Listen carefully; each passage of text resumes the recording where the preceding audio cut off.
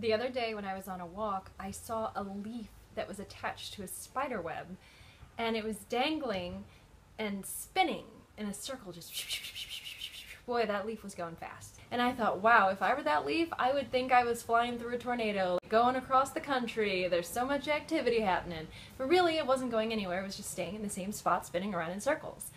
It made me think that that's what we do a lot of times as humans. We just spin, spin, spin in a circle, thinking we're doing all of this activity and we're getting places, and then we realize we're in the same spot. There's a difference between circular motion and forward motion.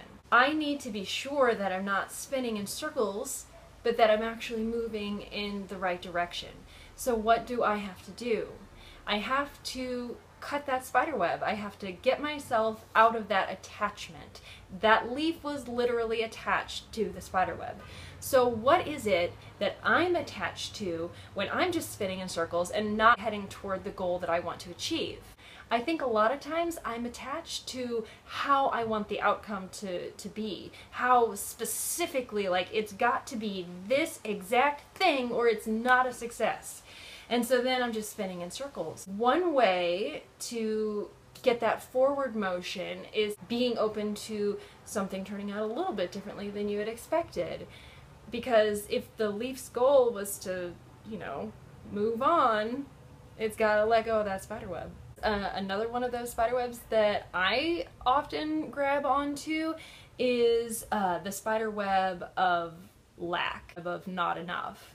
Like, I'm clinging to this thing, this spider web of scarcity, like my life depended on it. It's safer to hang on to the spider web that we know instead of flying off into something that we don't know, because that's scary. The unknown is frightening. Sometimes we choose to stay attached to that spider web that is not serving us. It's no longer serving us. Maybe it did at one point serve us to hang on to the spider web, but if we want to fly off away from it, we have to make the conscious choice to cut it. We have to decide that what we want is less frightening than the prospect of hanging onto the spider web and spinning around in that circle again. We've sometimes built our identities around the idea of living in lack and scarcity. I know that that's been one of my stories, is that I've identified with being the one who just, didn't have enough, who couldn't do, couldn't have, and that's just been who I got used to being for so long. So the thought of cutting that spider web gets scary, because then you feel like you're losing a part of yourself. But what you need to realize is that you are the leaf, you're not the spider web.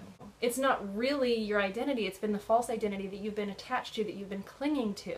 So when you see the separation between yourself and that limitation, it's easier to separate. Knowing that you're not the limitation, and that you're not only the leaf, but you're the wind that carries it, it becomes less frightening to separate yourself from that.